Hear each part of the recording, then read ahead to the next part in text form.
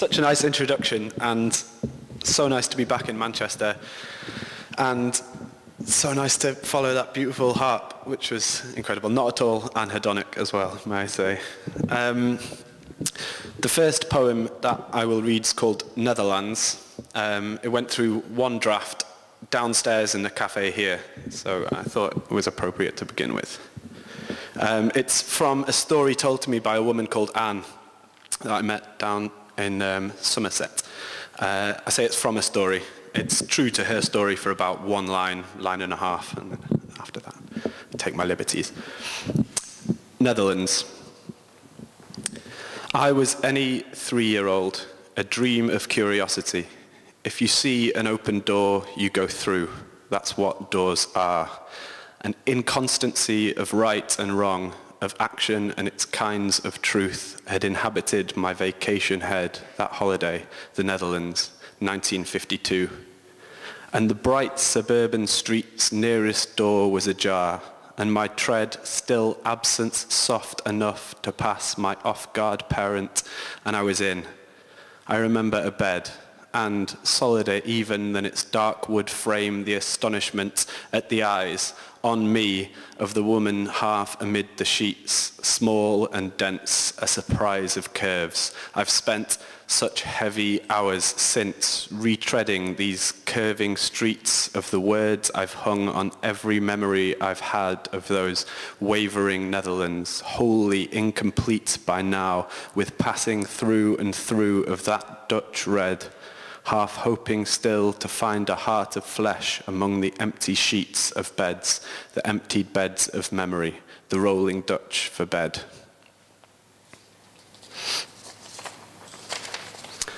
And skipping between cafes in Manchester, the next poem is two translations, two versions of a poem by the Greek poet Cavafy, C.P. Cavafy. The first one is set in Alexandria, and the second one is set in Christie's Bistro over in the university. Your room at midnight was suddenly. It's after a poem that's usually translated as titled The God Abandons Antony. Your room at midnight was suddenly. 1. Rich with the feeling of your hearing an unseen procession, a procession rich itself with the strains of its beauty, a low darkness of voices. But now is no time to mourn your loss, your departing fortune, a life's work spoiling before your eyes, a host of plans proving illusory. As if you were prepared, ever, as if you were brave, say farewell to the Alexandria that is leaving. And further, do not allow yourself the lie of having dreamt, that your ears fail or your draining mind. Do not sully this moment's song with the baseness of your desire for stability. But as if you were prepared ever, as if you were prepared, as if you were brave, say farewell to the Alexandria that is leaving. Move steady to the window as one given for a city such as this hugeness. Move to the window and beat with the pulse of feeling, a feeling far off from the pitched reed and entreaty of cowardice. No, listen as a fatal delicacy to that voice, that mass of beauty, that strange and passing procession off in the distant absence of the Alexandria you are anyway losing. Your room at midnight was suddenly 2. On the table, because God knows I'm no romantic, but I want you. And underneath that, we sip our coffee, and your eyes are darker than any history or coffee, than any Greek coffee ever was, and hold the gloss of immense depth only such darkness has. God knows I want you to the point of shocking the woman I love, our house, the home we built so slowly. And there is a procession off stage which accompanies the upward swing of your eyes, harmonizes the argument for discord, and you're explaining in an almost unbroken English a poem from the Greek of Cavafy. I don't know it. As if I were a coward, I keep quiet.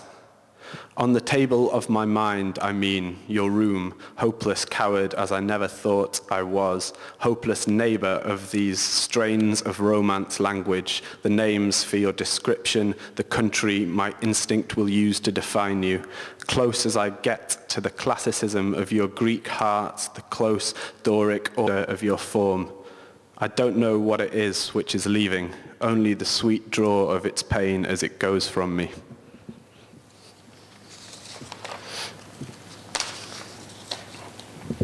The next poem is called Klishmaclaver, which is a word that needs an explanation and probably an apology. It's one of those words you get in poems sometimes. So this is a poem about the kind of words that you get in poems, if it's possible to use that. Klishmaclaver. The FEQs for match of the day actually include, why is my team always on last? This is sad, this fact, and it's a sad shuffle to work out what to do now I have it. For something must be done with the cast of characters it so consummately summons. It refers so accurately and is so clearly and necessarily untrue. I love you, but I wish you wouldn't use the word snallygaster so much. It's funny, but won't people start throwing things soon? CF Klishmaclaver, and also Grace.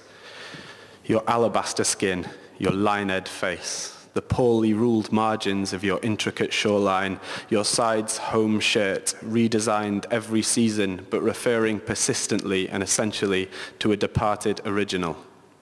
The sky is an aleatory description of a sky, the kind of fruit salad oranges and corals you wouldn't believe were you not right here.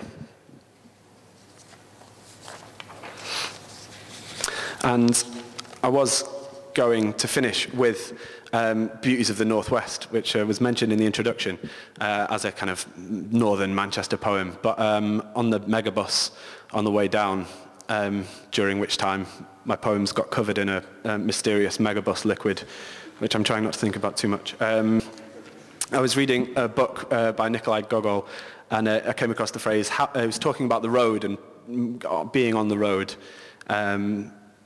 And he said, he bursts out, how many wonderful designs and poetic reveries have come to birth in you? And I thought I'd read, I'll finish with a poem about that experience of traveling to a place, being on the road on the way to a place, in this case the seaside, and getting there and feeling like you need to find the words to describe the place, any place. It's called Themselves. I have learned the words, curlicue, arabesque, craquelure, and I have done my best to feel that well-spoken weft, etc., beneath the skin of things, with ketamines or caffeines mingling with the bloodstream I have long been shifting, twice changing between Liverpool Street, between St. Pancras and here. All preparation dissolves like cardboard-minded hangover morning vitamin supplement at this sudden coast, the mist-hung edges of this shingle beach, its pitchless singing, its pebble rattle intensifying to the static hiss of unthinkable numbers, this vast variegate of stone being dragged across itself by the persistent, knowing, drugged retreat of the waves, and the gentle waves, patina, spindrift, astringent, and the waves.